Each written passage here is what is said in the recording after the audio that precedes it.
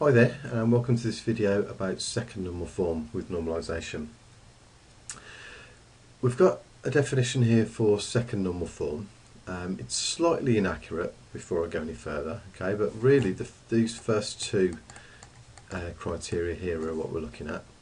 Okay, these two criteria are really for first normal form, but you'll notice that within the second normal form it says that the table is first in first normal form.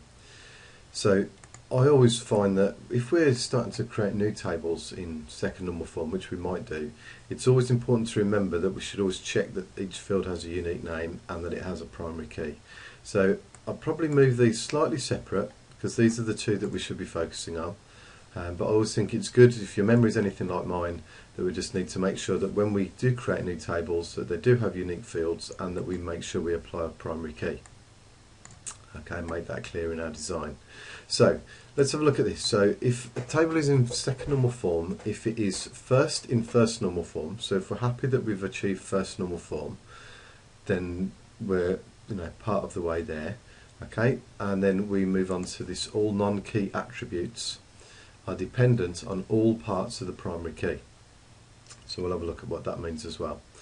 So first off, I've got my data that I had, okay, which looks like this, and I previously have made sure that this is in first normal form. Okay, so there are no repeating groups and there's no non-atomic values. So I'm happy that this is in first normal form because I've already achieved that. So I'm going to go back to my second normal form rule, and I'm going to put a yes in for that. Okay, so I've achieved that already. Now, next up is all non-key attributes are dependent on all parts of the primary key. So there's a few things we need to sort of point out here. So let's just sort of make these stand out a little bit. So I'll just make that. So all non-key attributes. Then we've got the word dependent. And then we've got this all parts of the primary key. So let's just take a moment and actually figure out what these things are. So non-key attributes. Well, if we have a look at the data, okay, this is my key attribute, primary key. So in this table, all my non-key attributes are the attributes that aren't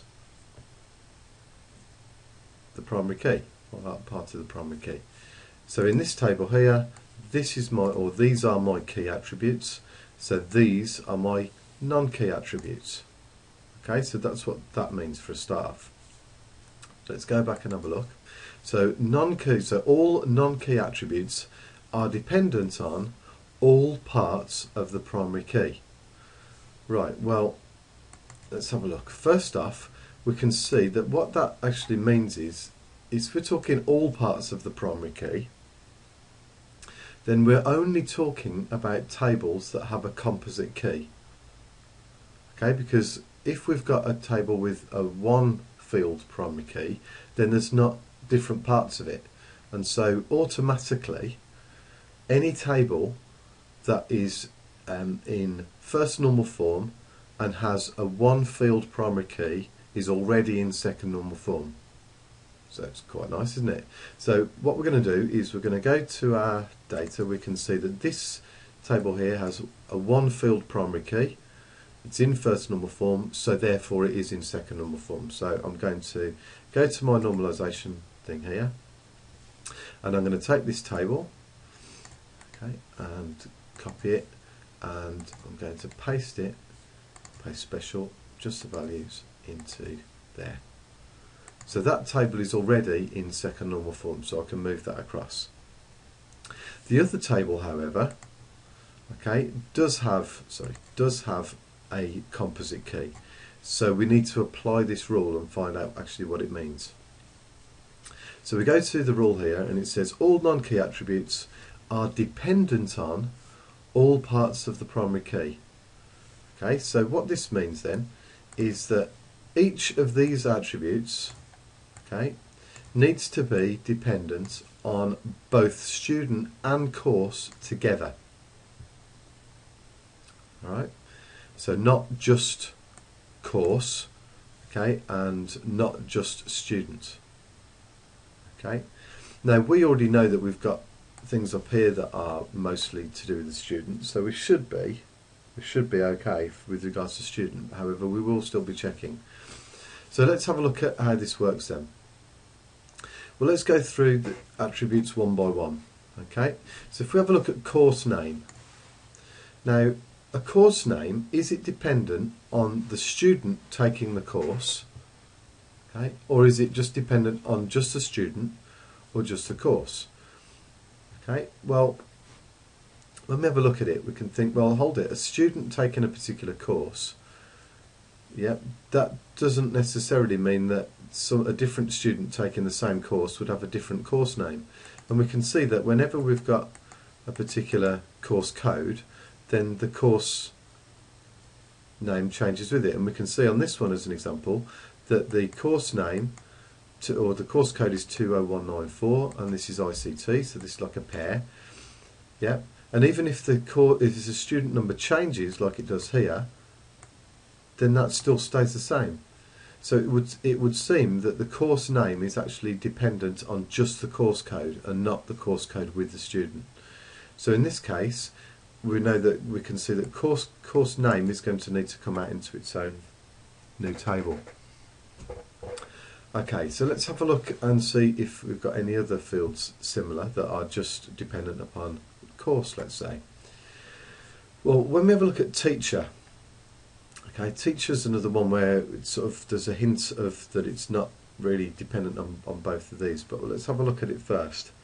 Well, a teacher ID seems to be dependent on course.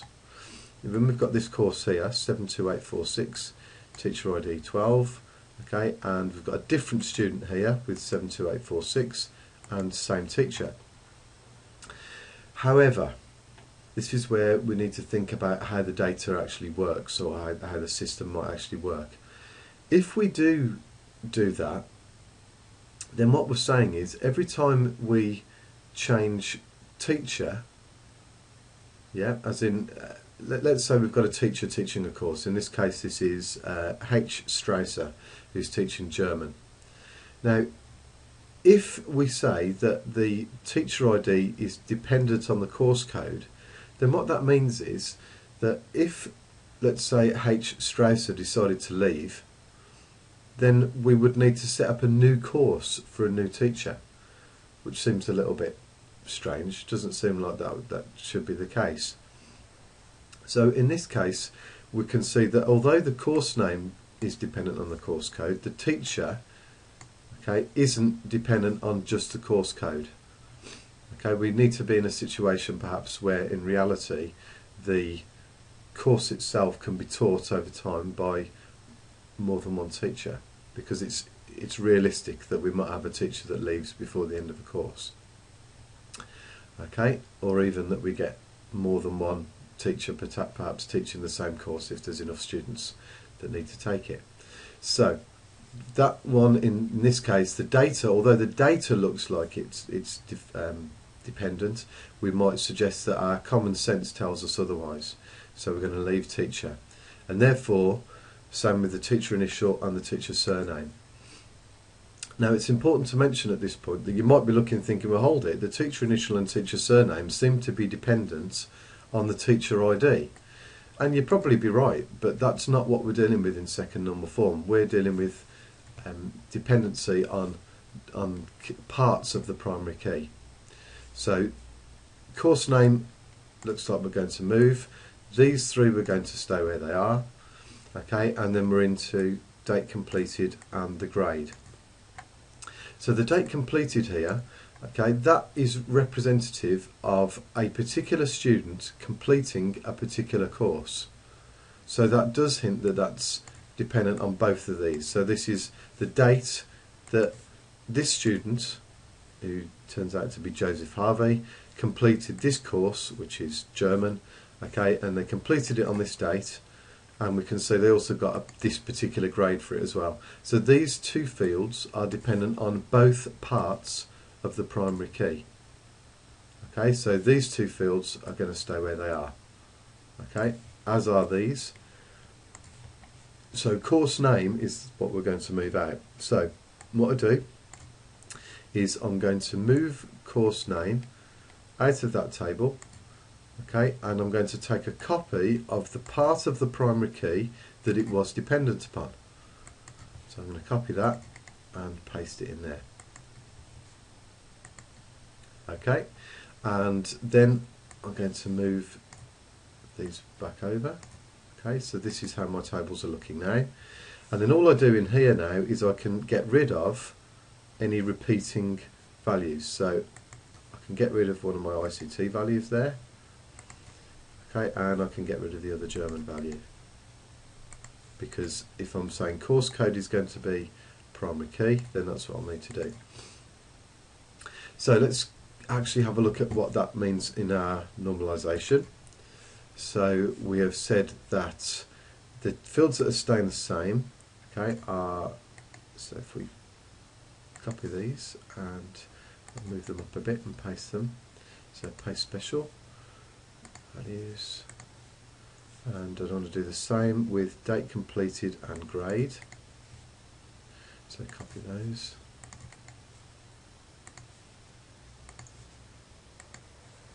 Okay, so there's that one table. So student number, course code, date completed and grade. Let's just check that. So student number, course code, date completed, grade. I forgot the teacher stuff, so I need to put that in. So the teacher ID, init and surname. So I'm going to copy those.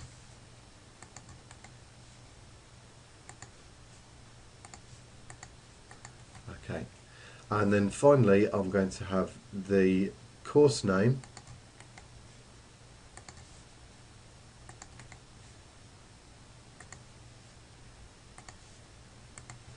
and the course code.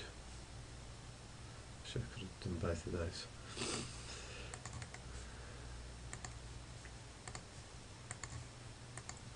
Okay, so course code and course name. Now, let's just go back to our original rules here. So we've now sorted out that the non-key attributes are dependent on all parts of the primary key. Okay, and each field has a unique name. Okay, so let's just check that. So on our normalisation, so on our new table, because we've already checked these ones for first normal form, so course code and course name, we can see those two are unique. So yes, that's the case. And does it have a primary key? Well, on here I've sorted that out. I've underlined my thing there, but I haven't on my thing here. So this needs to say PK. Okay, now just so that we're clear with regards to the teacher situation, when we have a look back at the data, okay, if we had a situation where, let's say,